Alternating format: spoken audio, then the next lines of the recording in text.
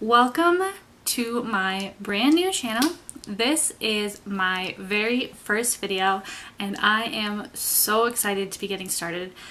I am creating this channel because I want this to be a place where I can bring you on this journey with me as I go through my PhD program.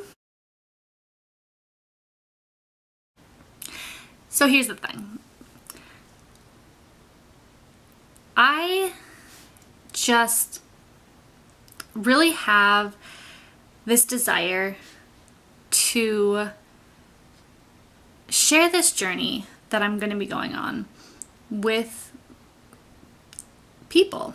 I really hope to build a community where we can all support each other. And I also want to share my experiences so that maybe somebody else out there can learn from them, maybe even be inspired by them. It's kind of a lofty goal, I know, but that's just really, it's a dream that I have. And I'm really hoping that you guys enjoy what I have to say and you learn something. And I hope that you guys will join me on this ride through my PhD journey. With that being said, this is my very first video and I am very excited to share with you guys my first kind of maybe tips and tricks that I am doing, and that is by sharing with you the 6 things that I am doing this summer to prepare to start graduate school in the fall. So as I mentioned, I will be starting my PhD program this fall in biology with my specialty in molecular biology and genetics. And I'm really excited to get started, like really excited. I wish it was starting tomorrow because I hate waiting. But while I'm waiting, I've decided to focus on some habits and some actions that I hope can set me up for success in the next 5, 6, however many years this program's take me. Really hope it doesn't take me longer than 6 years. But that's a whole other story, guys. So I'm going to share with you guys the 6 things that I'm doing this summer to prepare me for graduate school. And the first thing that I'm doing, pretty simple lifestyle thing. I am exercising more. I am currently getting back into a running schedule. It has been a long time since I did any sort of running, and you might call me crazy for even thinking about this, but it has always been a dream of mine to run a marathon. So what better time than now, right before I start a PhD program, is it to start thinking about training for a marathon? Yeah, I'm a little crazy, but anyways, obviously I'm not starting to train for a marathon right now since I haven't run in forever. I have been training for a 5K, and I'm actually getting really close to being able to run my first 5K. And that is a whole other journey that I'm planning on doing a video about to share with you guys. But anyways, before I ramble on and on and on, so the first thing that I'm doing is just getting back into an exercise routine. Exercise is super important for me to be healthy mentally and physically so that my body's able to deal with the stress and the rigor that comes with a graduate school program. And I just want to get myself ready for that. That kind of goes hand in hand with the second thing that I'm doing this summer, and that is to build habits that help me be more healthy mentally and emotionally. Graduate school is really, really hard on you mentally and emotionally. I have my master's degree and I went through 2 years of graduate school, and I know from experience that there are times where it just gets so hard, and having those mental and emotional coping mechanisms already in place is very important, because you don't have time or the capability to build those things when you're already stressed and you're already breaking down. You just need to have those go-tos that already help you build up. So a couple of those things for me this summer have been eating healthier and drinking lots of water. Super simple things that I just want to be a habit before I start my program. Also doing some self-care, researching some good self-care items. I have been looking into what's just best to boost me mentally and emotionally. The third thing that I am doing this summer is I am getting used to communicating with people again. That may sound kind of weird, but I've been away from a professional setting for almost a full year now. And when you're away from that setting, you lose that practice, that ease of communicating professionally. Now that I'm getting back into my PhD program and I've had to start communicating via emails, we've done Zoom because of the coronavirus that's going on right now, just communicating this way, it takes a lot of effort, especially for an introvert. Yep, that's me. So I'm just kind of getting used to doing those things again, almost psyching myself up, and just diving back into the professional and communication world. The fourth thing that I am doing this summer is I am being a little crazy and I'm already starting to review my materials for this next year. What that looks like for me is I am contacting professors for the classes that I'm going to be taking to find out what books I'm going to need, if there's any reading that I can get started on. I also have to take an entrance exam in biochemistry. So a huge focus of mine has been refreshing my biochemistry, dating myself just a little bit. I haven't taken biochem since 2013, so my brain definitely needed a little refresher on that. And just getting back into the habit of actually studying also. Those things.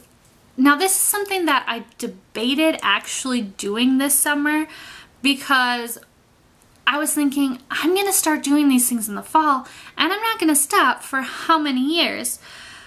But I decided it was more worth it to get a little bit of jump and hopefully help spread out some of the things that I'm going to need to do this first year so that I can try and have a less stressful first year. I'm hoping that this works out. So far, I've been able to study enough that I feel like I'm getting something accomplished, but not so much that I feel like I'm already getting burnt out. Part of that for me too, though, is that I am a learner. I love to be learning something. If I wasn't studying these things, I would be reading books, I would be doing research on different topics on the internet. I just love learning. So for me, it's not that big of a leap to start in these specific areas. The fifth thing that I'm doing this summer, number 5, is I've actually been exploring and gathering some information on what I could potentially expect from a PhD program. I've been doing this through watching some really awesome YouTubers and their experience, and don't get me wrong, there are some really awesome YouTubers out there who have given their experience, but I've also noticed that there's not a ton of them. That's part of the reason why I'm starting this channel, is because I wanted to share my experience and try and get a broader perspective out there of what is going on, what you could expect. Also, I was really inspired listening to some of these people and watching some of these vlogs, and that just kind of spurred me on to hopefully I can be that inspiration for somebody. I know that's kind of a big dream, and that's kind of, I don't know, something people normally wouldn't say, but I'm just going to put that out there, that if I can inspire even one person to chase their dreams, no matter what they are, that this whole channel will have been worth it for me, beyond the other goals I have of building a community and getting to know people out there. the last thing, number 6, that I'm doing this summer, and this is probably the most important thing for me, is I'm spending some really quality time with my family. I know from my experience in graduate school that you can get busy really fast. Priorities shift from day to day, week to week, month to month, and being a mom, I was a mom during my other graduate school experience also.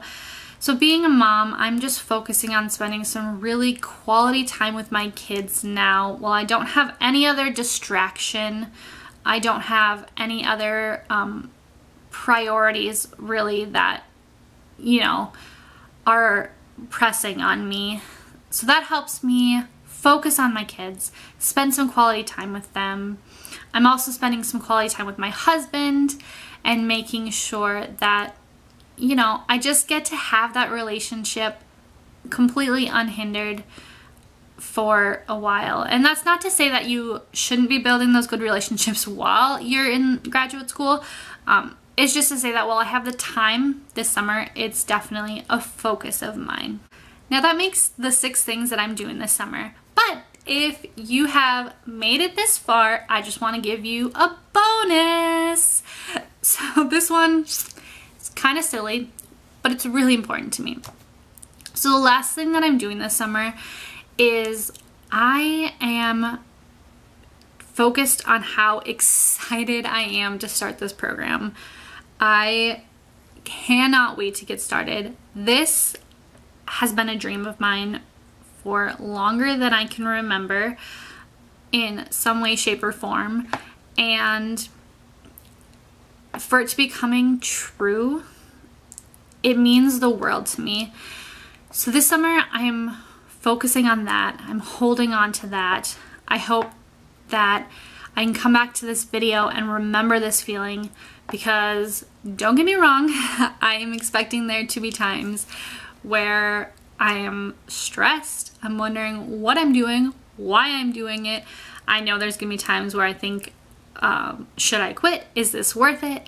And it 100% is worth it for me, and I want to remember that. And I want to hold on to that.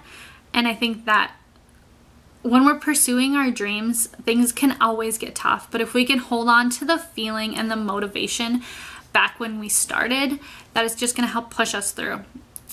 So that is all I have for you guys today. I want to thank you for starting this journey with me.